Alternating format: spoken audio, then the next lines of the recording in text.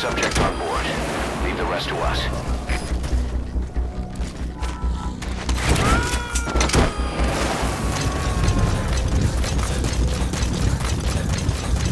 He's coming too. Roger that.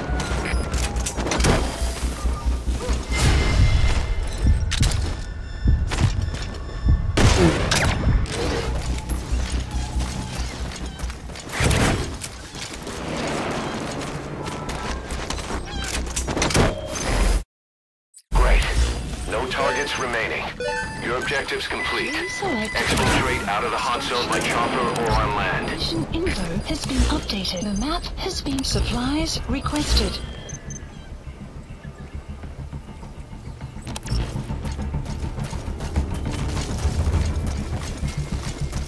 Supply drop complete. Champion, stel dat ja. Ons het leedgebied bespied. Ons kon iemand van die oor. Dat is eerst begrepen. Eerst verraad. Wanneer alleen tegen hygiënie. Right?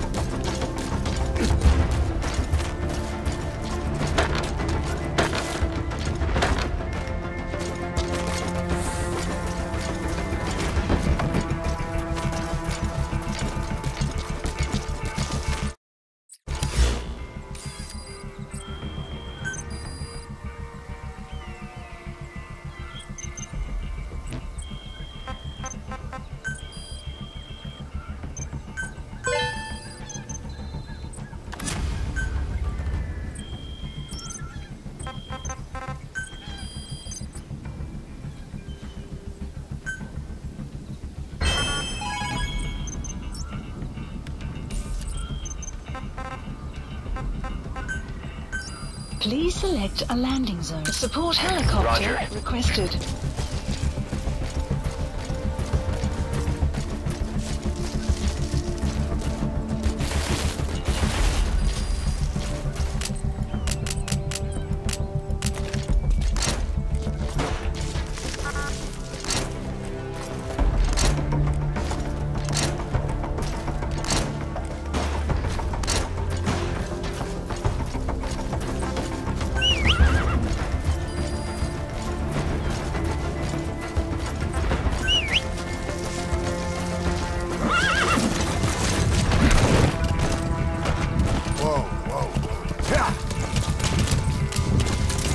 Extraction arrived at Mother Base.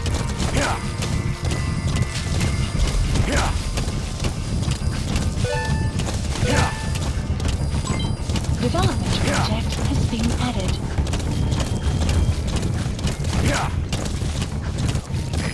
This is B-Quad.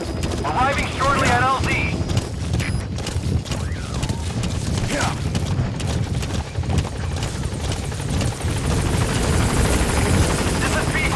There's an obstruction at the LZ preventing me from landing. Request immediate removal.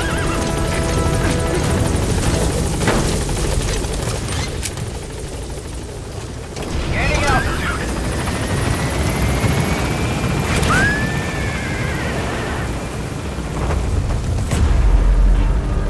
Buddy departing area of exfiltrated. That's it. You've made it out of the hot zone. No sign of the enemy. Mission complete, boss.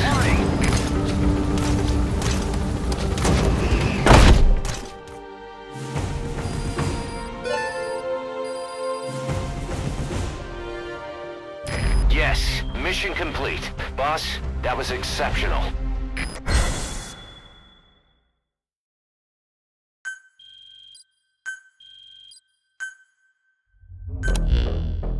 Boss, we were right. Once you'd eliminated those walker gears, a resupply call was made from Ditati to CFA headquarters. The CFA then contacted none other than Sainer. That's right, the shell company that owned Mfinda Oilfield. So Sainer was just a front for Cypher. The resupply won't be happening just yet. But we did learn that the walker gears are transported out of Nova Braga Airport.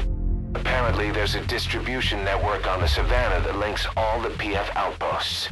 I'll have the intel team investigate this network.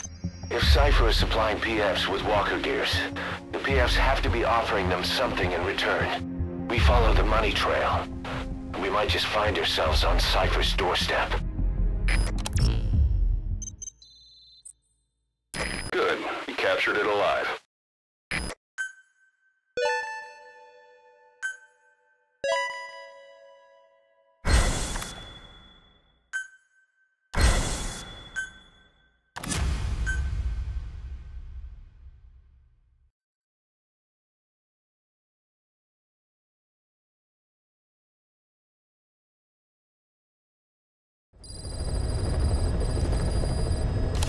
Boss, the intel team has come back with its report following its investigation into PF logistics. Cypher has to be involved with this distribution network somehow. One thing in particular caught my eye. A convoy that regularly crosses the Savannah. On paper, it's just mined resources going to the government, but the security's much too heavy.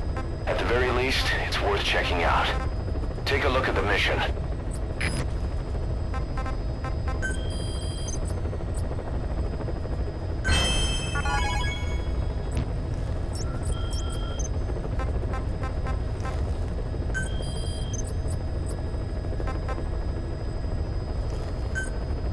Please select a landing zone. Mission not accepted. Please select a landing zone. Deploying.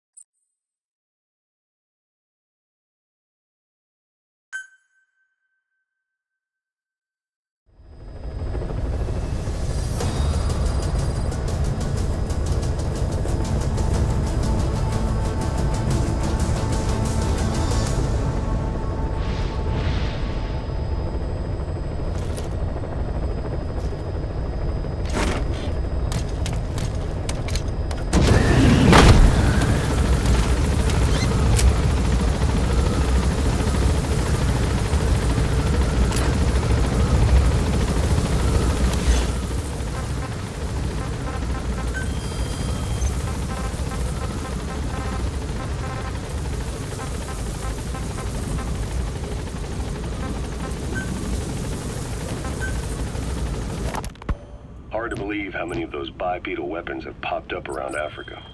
When did that start? No more than 6 months ago. Didn't really hit me until I came here. They're not supposed to be in use yet.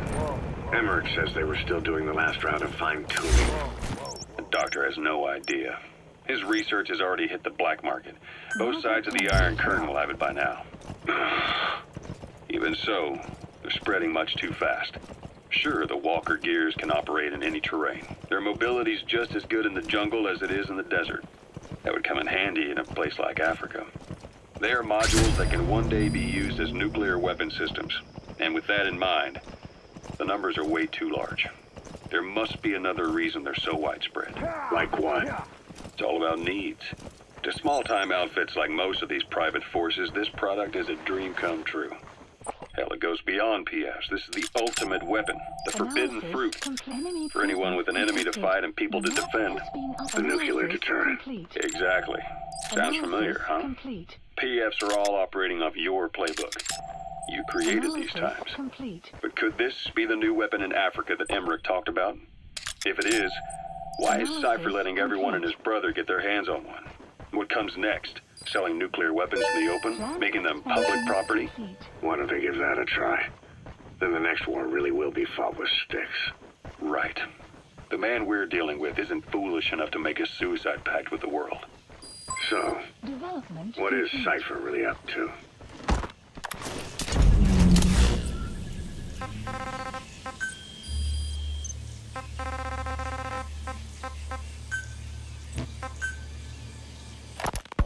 Ever since the attack on your unit 9 years ago, the name Big Boss has become known the world over. What do you mean? Those of your men who survived traveled far and wide. They fought throughout the world. In fact, they're part of the reason we have all these PFs now. Every one of them suffered their own phantom pain from losing you. Talking about you wherever they went helped to heal their wounds. Your actions and words, your legend, has been told on every battlefield they've set foot on. Obviously, as the tales have spread, the truth's been distorted, painted over. Big Boss sacrificed himself to show us the threat that Cypher poses. He sounded a warning, so it goes. A warning? Too much power destroys the hands that hold it. Apparently, you chose to be a living example of that. I never said any of that. The moment any truth is passed on, it starts turning into fiction. The problem is, fiction inspires people more than facts. To the world, you're now the legendary mercenary Big Boss. The lessons you've taught the PFs are the reason they're so widespread. They're the reason they've survived. And you know what they all aspire to? To one day go nuclear, just like you did, and stand up to Cypher. Of all the stupid things you could do. They'll never understand what you really wanted. Heroes are misunderstood. It takes a man of the same caliber to understand what drives them. Bottom line is, these guys want to be like their hero, Big Boss. And deep down, they all have their eyes on nuclear weapons.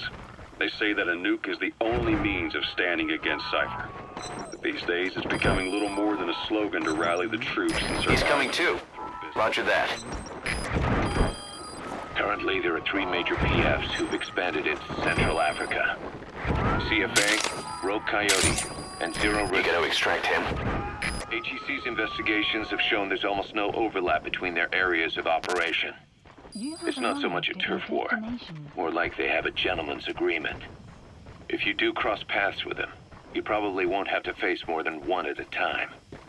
Still, don't expect a walk in the park. That's the target. The CFA, Contract Forces of Africa. These guys are a major player. Their head office is in Pretoria, South Africa. That's also where the South African Defense Force is headquartered. We think the two are closely connected. An HEC investigation revealed that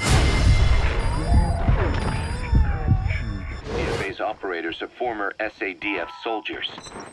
South Africa has been locked in struggles with neighboring regimes for years. That means constant action. And we know better than anyone that's the best kind of training. A company drawing its recruits from hardened military vets. Okay, subject is in. They know how to handle themselves. Do not underestimate them. Within the CFA is a company of soldiers made up mainly of locally hired operators. They speak Afrikaans to communicate with personnel of the CFA. But if you notice any speaking the local language, that's them. Though hired from the local... Subject on board.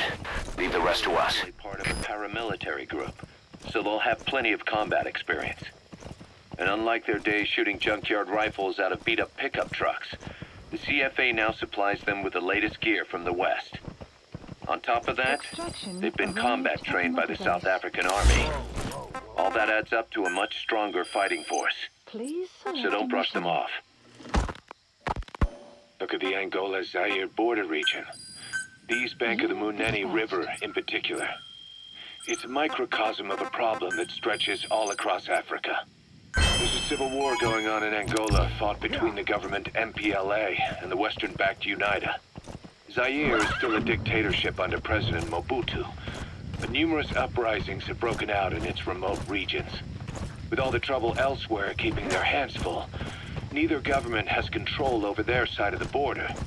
They depend on militias and PFs, as do the rebels. Government forces, guerrillas, militants, groups of all shapes and sizes hawk whatever resources they can to hire PFs. Conflict brings PFs. PFs expand the war zone, and more conflicts erupt in a continuous chain reaction. Sounds like our kind of work. Mother Base could grow by leaps and bounds.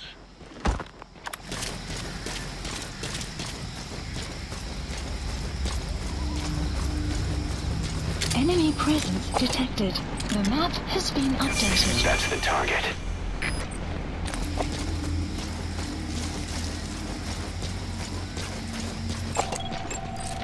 Analysis complete.